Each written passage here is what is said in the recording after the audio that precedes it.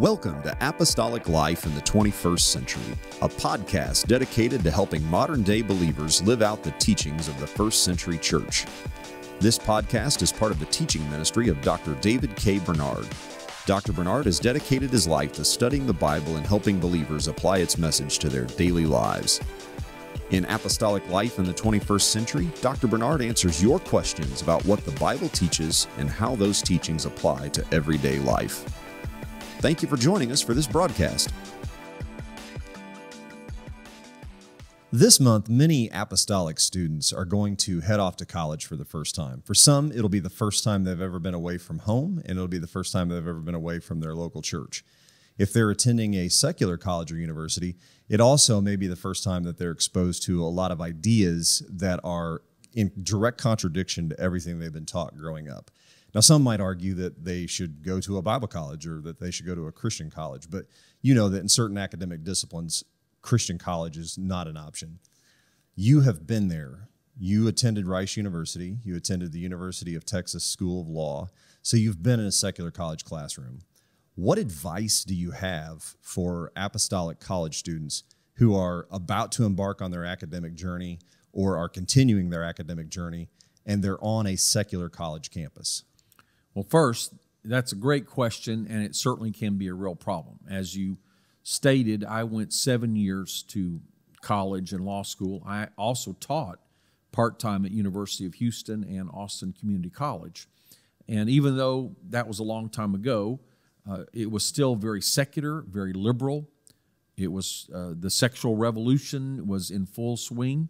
To give an example, I come as a 17-year-old MK from Korea back to the U.S., and I go to Rice University. I'm on campus for a week of orientation, and for recreation, their scheduled activity was to go to a topless bar. Of course, I opted out, and a few of us did something different. But that was just considered the culture. And as part of your student fees, they provided various services and student activities, and one of the things they offered were movies, including X-rated movies. You could go for free as a student to an auditorium on campus and watch an R or even in some cases an X-rated movie. So that was the culture. In the law school, you'd go to a party. Well, it was characterized by kegs of beer, and somewhere by the middle of the party, everybody was pretty much drunk. So that is a real issue, and I had to face that. And I will say, thankfully, we have some great Bible colleges. We have Urshan College, which not only provides a Bible major and ministry majors, but also other majors, general studies and communications and human services, and they're expanding other organizational leadership, other what you might call secular or career-oriented majors. So I would certainly say that Christian young people should consider those options within the UPCI. But as you rightly say, there are many careers and many degree programs that you would have to go to a secular college. And I think that can be fine. Here's what I found as a pastor. I studied this carefully. We had hundreds of young people go through our church, and I found this. If a student stayed in the area, attended one of the local colleges or universities or within a reasonable driving distance, and stayed connected to the local church, we had a high retention rate.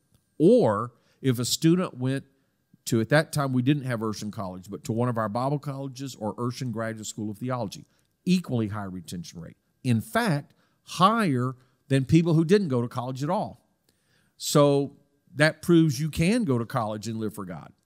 And I think maybe it was even a higher retention rate because we were very intentional about offering training to our college-age kids, who what we now call hyphen, giving them resources and giving them Christian apologetics, answering some of the questions. So I think I would say, from a local church standpoint, you need a strong hyphen group. You need teachers who can engage. And, of course, now we have resources online. We have resources through UPCI, my podcast, the books I've written, as well as many other books. You give resources to your college-age kids so that they have answers to all the questions.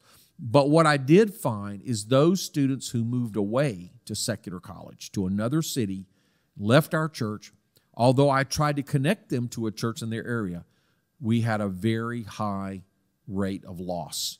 And so based on my experience, I don't really recommend that, except in rare cases where you have a very intentional plan and you connect them to the church. So the good news is we've got great UPCI colleges and options. Also, we have a great track record of, yes, you can be successful in retaining young adults in church, even though they go to secular college. But now, speaking more specifically from the student's perspective, one thing my parents required, first, they wanted me to go. I didn't have the option of staying in the home area, so I did have to move 7,000 miles away. They wanted me to go where there was a strong church, and they connected me to the pastor, and they personally contacted the pastor. So I would say, if you're moving out of your own local church area, you need to be intentional and work with your pastor to get connected to another church and be committed to that church and meet that pastor and make a commitment. Second thing I would say is prioritize church and spiritual life over college life. That's what I did in both Houston and Austin. Church activities took priority. Even church social activities, the youth group, the college age group, those social activities took precedence over secular activities. I did lose some, you might say, by not making as many close college friends. My close friends from college days are church friends that didn't go to my college, but they were in the youth group or the singles group. But I think that's vitally important, because when your main focus becomes the campus and social activities and friends, that is going to be maybe even more influential than what you actually learn in class. So what you're taught in class, you can learn to eat the meat and spit out the bones. You can get resources to counteract everything they're telling you. You can learn to answer not what you personally believe, but you can answer, well, as we were told in class, or according to the following professor, the evaluation of this matter is as follows. And so you can learn to get a good grade and stay clear of the pressure while not caving in your own belief system. But the bigger challenge is the social life and the peer pressure. And so I would recommend, to go back to what I was saying earlier, my parents did not want me to live on campus in the dorm. But as an undergraduate, I rented a room from a family in the church. And as a graduate student, I got my own efficiency apartment. So the first thing I would say is stay connected to your local church, if at all possible. Even if you have to drive a distance, be faithful to your local church. Number two, find a living arrangement, preferably that's not a secular dorm, but a Christian family, a church family, or Christian roommates, or whatever you can do that preserves the atmosphere of the home. That's what I would recommend. And then third of this list is prioritize your church life and your church friends and your church social activities, even ministry. I taught Sunday school. I was a youth leader. I taught home Bible studies. I did soul winning. I was involved in campus ministry. So a lot of my discretionary time was not the extracurricular activities given by the college, but the extracurricular activities given by the church.